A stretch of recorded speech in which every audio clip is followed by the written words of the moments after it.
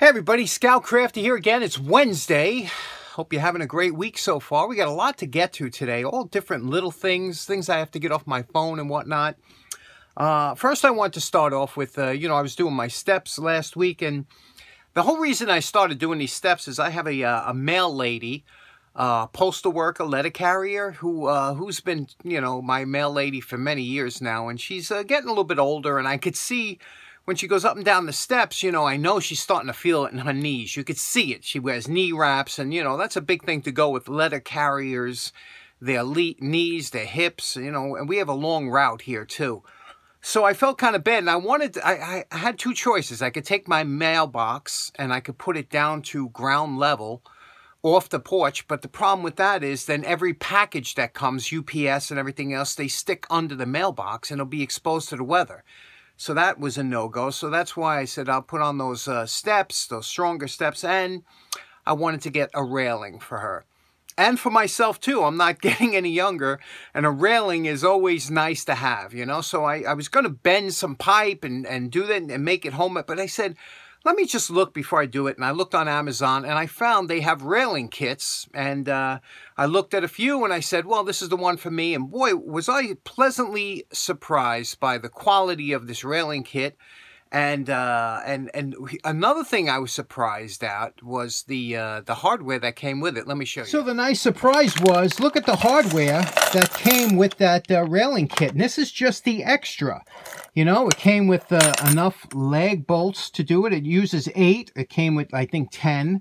It came with extra. This is what attaches the railing to the upright posts. Came with an extra one of those. Came with a hex wrench, and I know this is definite Chinesium, but you know what?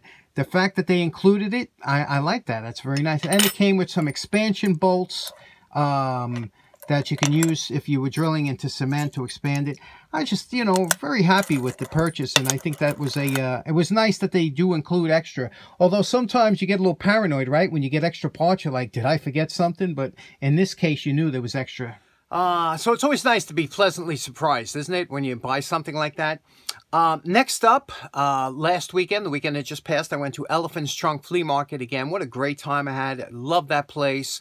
It was a little bit cooler as it's starting to get now, and there's just a lot of, I like the interesting stuff to see. I'll show you, I picked up a couple really cool things, but one thing I picked up, I wanted to put a couple of spruce trees to replace the trees I had to cut down, and I was looking at Norway spruce. Seems to be a real nice looking tree, and this guy at the flea market had these beautiful trees there.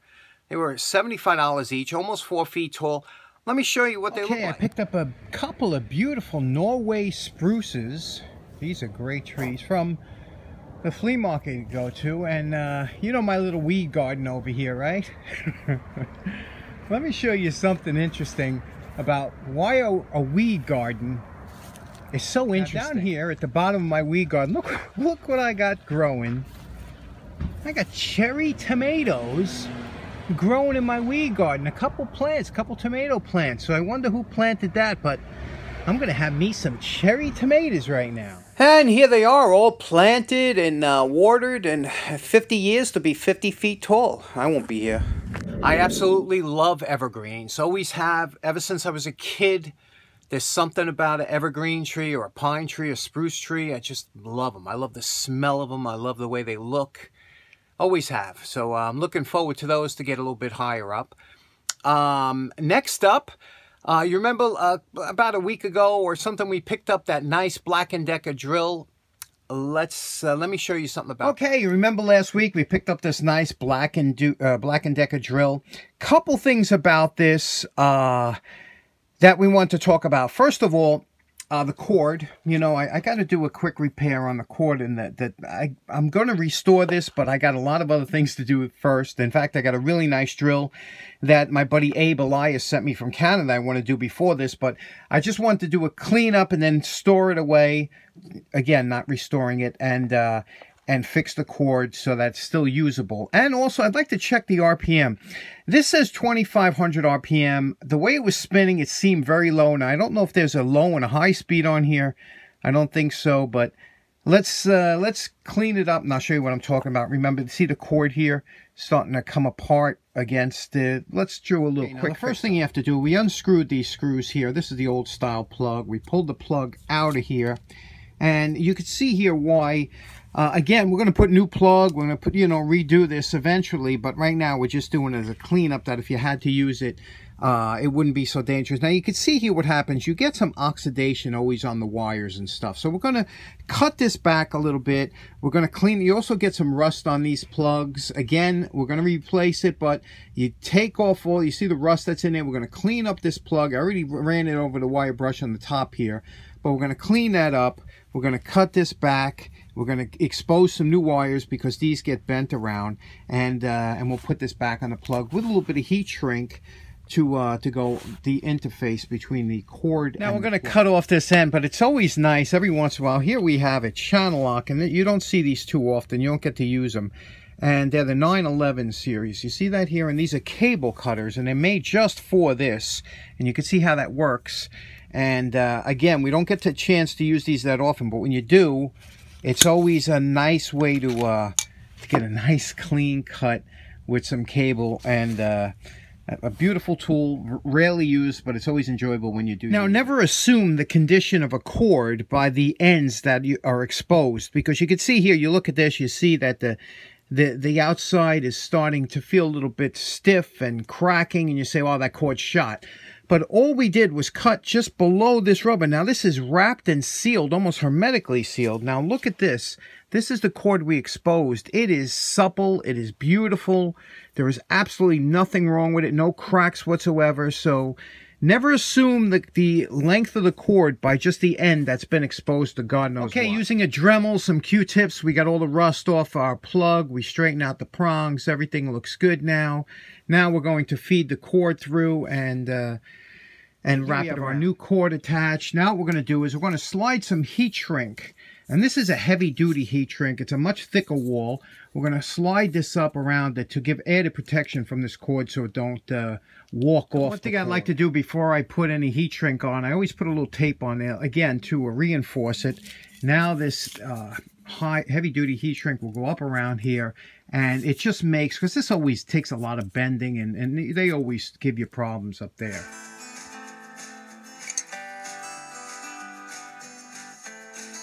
Okay, now, like I said, I'm just doing a quick cleanup on the drill. To do a cleanup on the drill, I'm using nothing other than my 50/50. And the important thing to remember when you're dealing with the 50, which is half acetone, half automatic transmission fluid.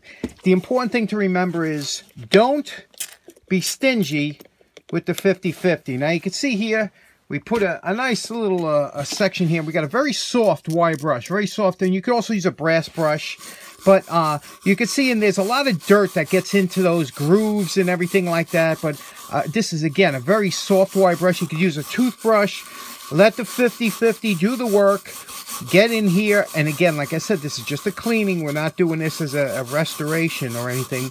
But get all that dirt out of the grips and everything. And you could see when you wipe it, take a rag, you wipe it off. And you can see what happens. You do it once or twice. Look at all that grunge and dirt that's trapped in there. You do it a couple times until everything's out. And we're going to do the whole drill. Okay, now one problem you're going to run into always is you're going to have dirt, grime, grease that gets around all these little indents here. And you can't just leave that there. So what you do is, the best way to do is take an old ice cream stick or any piece of wood like that. Split it down the middle like this. Just split it down the middle. And take that, and when it splits down the middle here, you'll have a little piece of it like this here, an edge that you can trim out with your X-Acto or a utility knife. Trim it out, and now you have a soft stick that you can get in here, get this grease out of here without damaging any of the aluminum casing. That's a cast aluminum casing, and get it in there. You can also take a rag or a piece of rag, wrap it around the edge of here, and again, using the 50/50, which you're not stingy with, you can get in here and you can see how easy and quickly it loosens up that dirt and that stuck on grime, and that's how you get rid of there without any scratches or anything like that.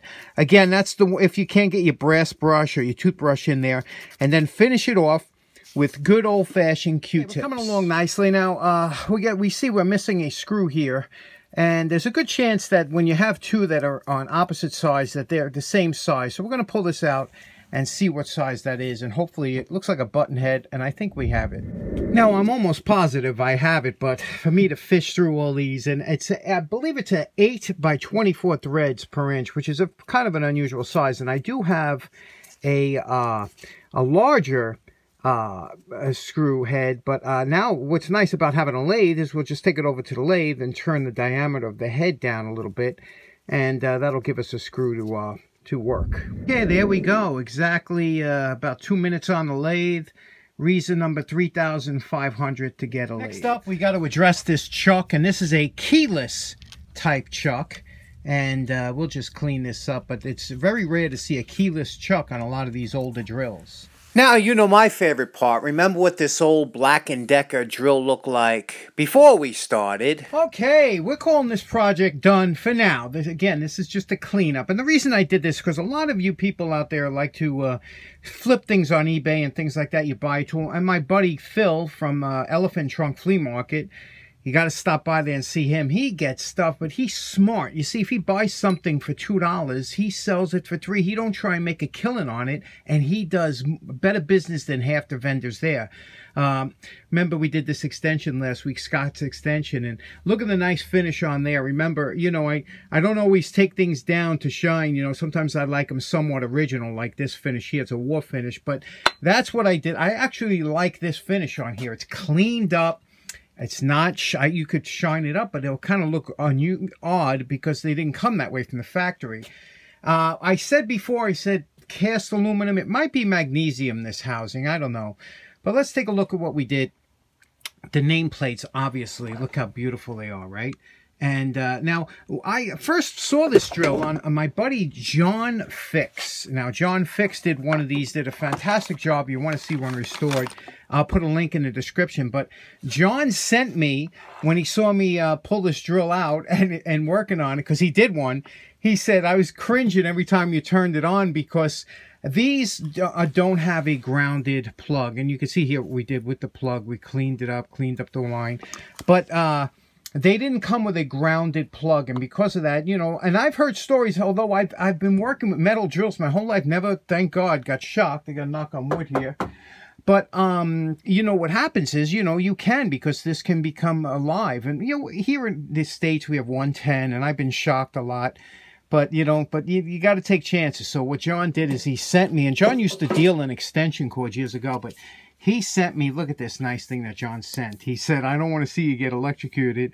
It's a GFCI. It's a ground fault circuit interrupter. And what these do is you plug it in, obviously, to the wall, and then you plug your appliance into here, okay? Now, what's beautiful about the GFCI circuits, you know, you see them a lot in bathrooms and things like that of any newer construction.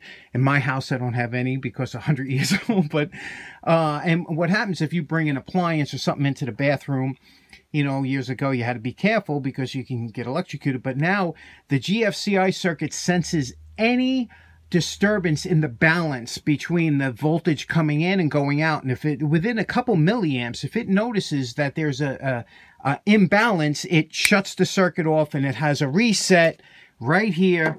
You know, so you don't have to go down the basement and you flip the circuit breaker, you hit the reset, and you can also test it every once in a while. It has a light to show you it's working. Fantastic thing to have, especially if you're working with any older equipment like drills and things like that. So, John, thank you so much for sending that over. Let's try this out. Again, look at how we did here. We did a nice cleanup on the whole drill, right? It just has that nice finish, and, you know, took all the dirt, did the chuck right on the drill. Didn't take it off. Look how smooth that is. The beauty about using 50-50 to clean up is you don't have to worry about any 50-50 getting in there, because the acetone evaporates quick, and the training fluid is always a good lubricant for anything. Over here we have, this is a lock to lock the spindle so that you can, you know, do the chuck here. You can also hold the base like this, so either way, but that's a spindle lock. And the switch here now, it says on. Some people were telling me that you can, if you go halfway down, it'll turn it on, but if you go all the way on, it'll lock it on. I think my switch is a little worn because I can only get it to work the one way. So let's plug it in and let me show you how this beautiful baby operates. And then we'll take an RPM setting because I'm telling you, it says 2,500 RPM. No way that's spinning 2,500 RPM. So let's drill something with it. Here we have John's GFCI plugged into the outlet, and we have the drill plugged into the other side. Now I'm going to test it, and you'll see there's a little orange indicator here. Listen to the relay. Okay, that's just, you saw the orange light cut off, and it stopped the circuit. So now we'll hit reset. Okay, we have the orange light again. It's good to go. Let's try. Okay, we're going to drill right through this just to check. I mounted a 1/4-inch bit in here, and you can listen now. I'm going to click it on. It'll stay on until we click it again.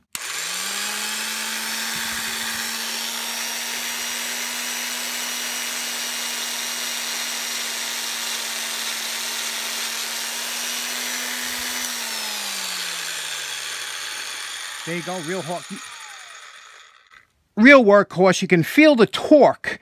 There's a lot of torque in these old drills, you know. Okay, here's the setup. We have our vintage General Radio Company StroboTac set up, and we're going to set it to about 2,500. Now, I'm going to zoom you in, but keep an eye on the chuck. Remember that little hole there, and once we get that steady, I'll be able to see what the speed is. We're going to set it, and we'll see at 2,500, see how close it is. Okay, we set it 2,500. It should start flashing any moment now. When it does, we'll turn the drill on. Okay, now obviously the drill's not on. Now we're going to turn it on and see. Remember, look at that hole right there.